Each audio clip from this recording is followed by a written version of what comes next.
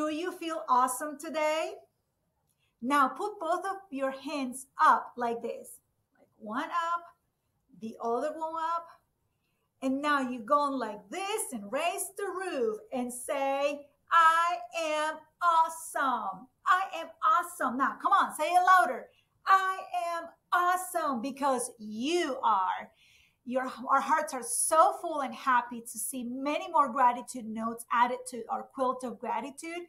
And you have done a tremendous job of participating, paying attention, following the rules, and that's why you are awesome. So today in Awesome Attitude Thursday, there's lots of learning ahead of us. So we want you to continue to be awesome. We can be smart, we can be kind, we can be living by giving and loving all the time. So on the days when it's feeling tough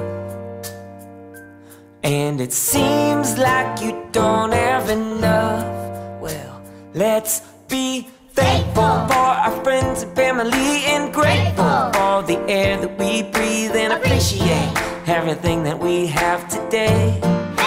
Let's be generous to anyone who has less than us. It's good to be compassionate, 'cause ever since the day you were born, yeah, we've got a lot to be thankful for. Yeah, we've got a lot to be thankful for.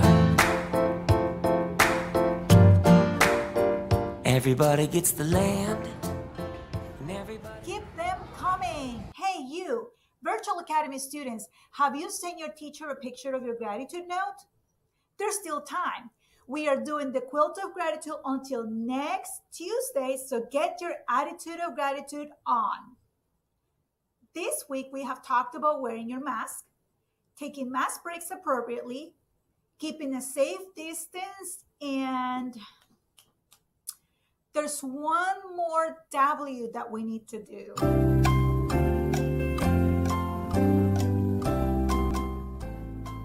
Wait and keep your distance, wear a mask, and there's one more W.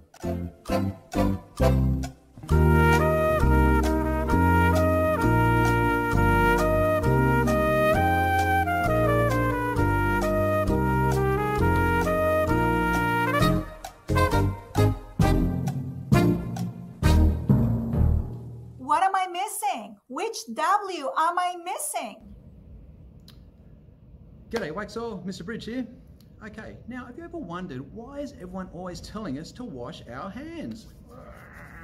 Well, we all know about COVID and the importance of washing our hands there, but do we really know how important it is? Well, today we're going to talk about it and I'm going to tell you why. Now, 4 weeks ago, I did a science experiment for my class.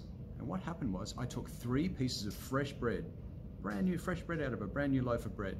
Now what I did was I laid them out without touching them. I got some plastic wrap and I laid them out on the table and without touching them. And what I did was I went outside and I played in the dirt, I touched my bunny, I just ran around, I sweated and I got really dirty. And what I did was I came inside, I picked up the first piece of bread and I rubbed it all over, rubbed my hands all over it, and I put it inside a Ziploc bag and I went zip and I put it aside. Then what I did was I picked up another piece of bread, and what I did was I went, I coughed in it. Then I went, achoo, and I sneezed in it. I coughed and I sneezed in it. And I did this outside when there was no one around, but I did that. And then I got that and I put it inside the plastic Ziploc bag and I zipped it shut and I put it aside. My next step was a little bit different. Before I picked up the next piece of bread, I went to my bathroom and I washed my hands. I got soap and I got water and I washed them. I washed them for about a minute. I just kept on washing and washing and washing with soap to make sure it was perfectly clean. Then I went back to that piece of bread. I picked up the piece of bread, rubbed it, then put it inside the Ziploc bag, zip, and put it aside.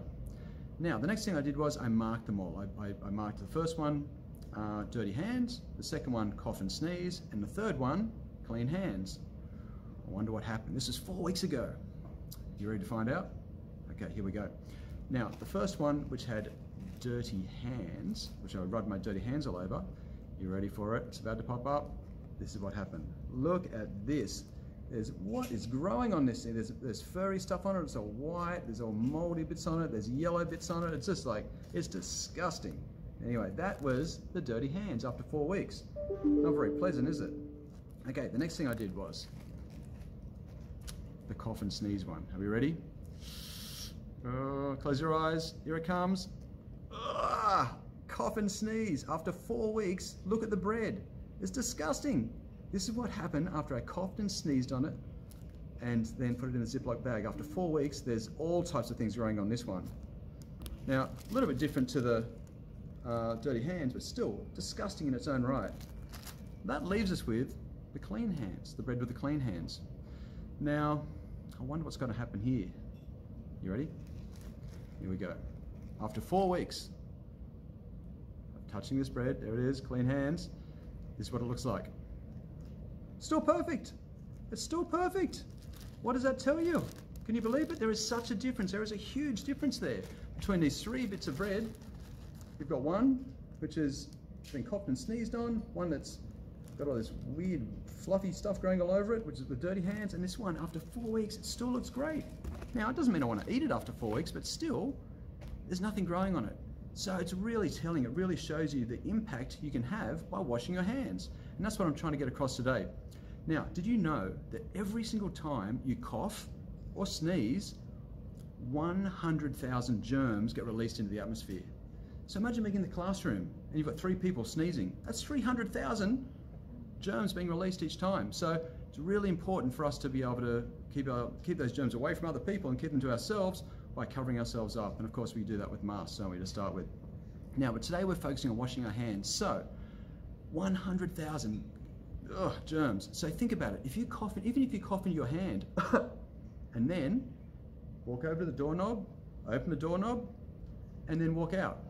Next person walks over who's just washed their hands. They walk over, they use the same doorknob. Guess what's just happened? They've transferred those germs from your dirty hands onto the doorknob, now onto their hands. What happens if they suddenly go and rub their nose or rub their eye? They're suddenly putting it into their system, and before you know it, they could be sick. So it's disgusting, isn't it? But it's the reality that we're living in, and we have to be super, super careful at the moment when it comes to keeping clean and not spreading germs. So what are we going to do about this problem? Well, the first thing, of course, is while we're at school and we're around our peers, we need to wear a mask. Okay, so we're doing a pretty good job at that. And the second thing is regularly sanitize your hands. Oh, look at that. Just killing off some of those germs straight away, which is fantastic. Now, the third thing, of course, is wash your hands. Wash them like crazy. There's signs all around the school. There's signs in your classroom. There's signs in the bathrooms. And what it asks you to do is rinse your hands, rinse them, get them nice and wet, get some soap and water, rub your hands. It says about 20, 30 seconds rubbing, making sure you get all those germs off. Then you rinse your hands again under the water. Now, you get the paper towel, rip the paper towel off, and you dry your hands. Now, what you do is, the final step is, with the paper towel, more paper towel, you get that, and you turn the tap off. So therefore, you've got no spread of germs on the tap, and it's nice and clean. And guess what? Your hands are clean. And when your hands are clean, guess what's not going to happen? That's not going to happen. That's not going to happen. But this will. It's very telling, isn't it? Very telling. So that's Science with Mr. Bridge. Hopefully this has shown you the importance of washing hands, and that next time I go past our bathrooms, I hear lots of water running and hands being washed, and we really take it seriously because it's really important. We want to keep everyone healthy and wax all. Okay, all the best, guys. See ya. Thank you, Mr. Bridge.